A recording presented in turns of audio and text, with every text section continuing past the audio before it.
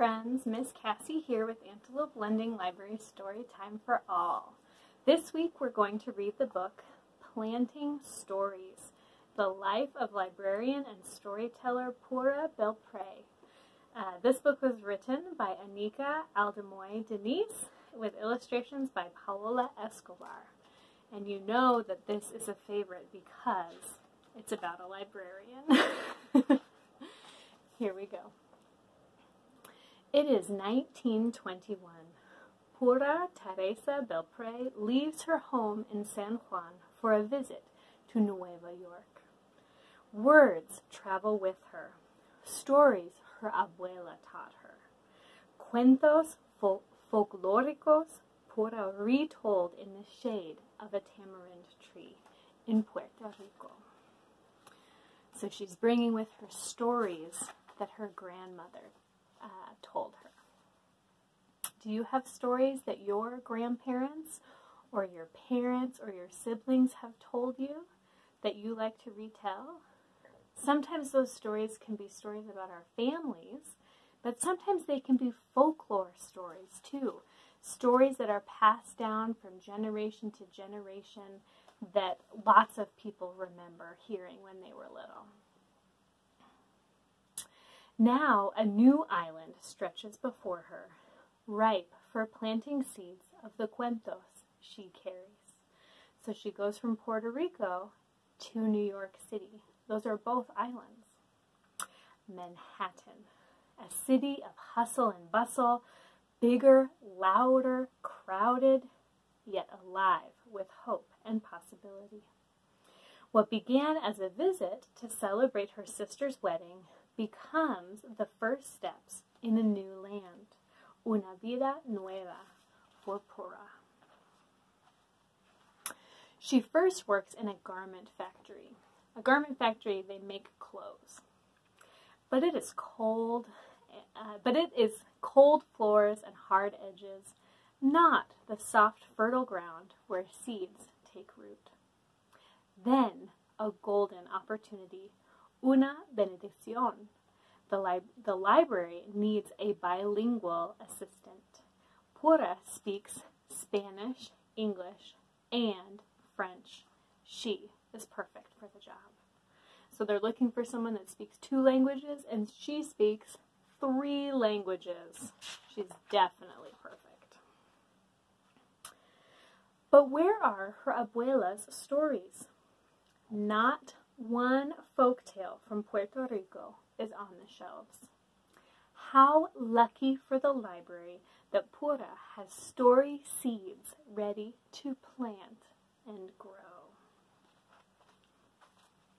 In the children's room, she lights the story hour candle and begins. Her eyes dance, her voice sings.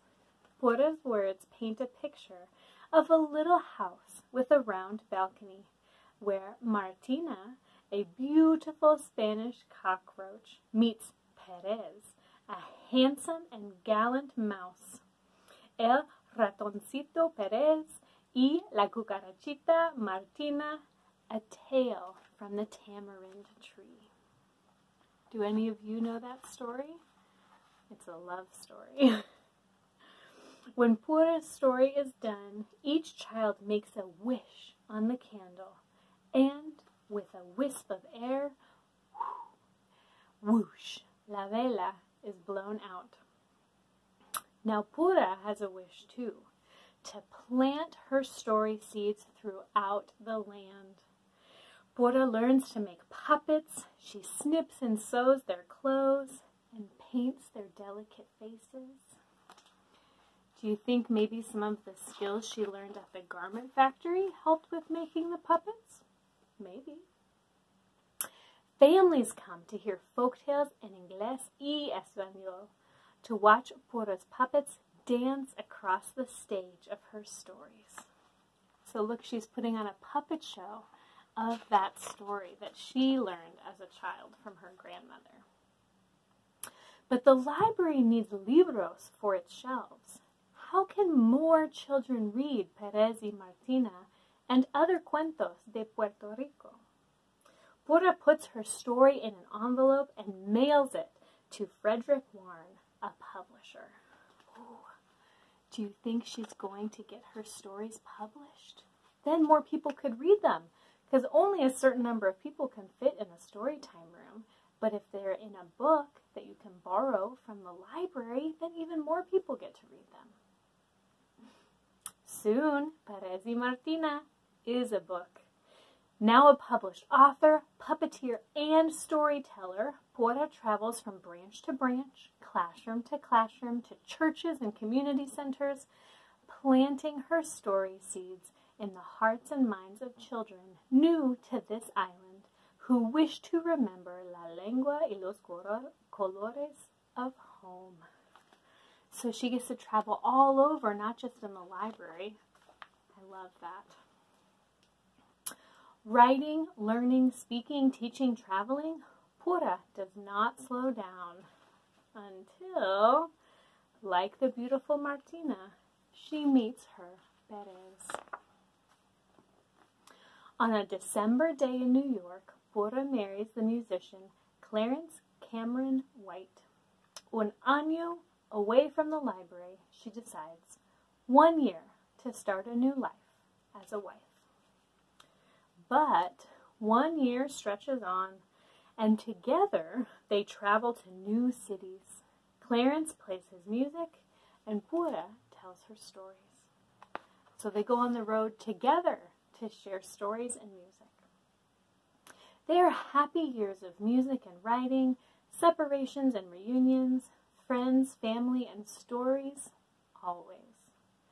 Until, on a June day in New York, Clarence stops playing his music, and Pura's story must begin again. That's sad. Now, it's 1961. Pura returns to the library. There are others now, storytellers who make puppets dance, who read Perez y Martina, the tiger and the rabbit, Juan Bobo, the three magi, and many more of Pura's stories to the children. So look, she planted those seeds, and even though she left, the seeds continued to grow, and now there's more librarians sharing her stories. Isn't that wonderful?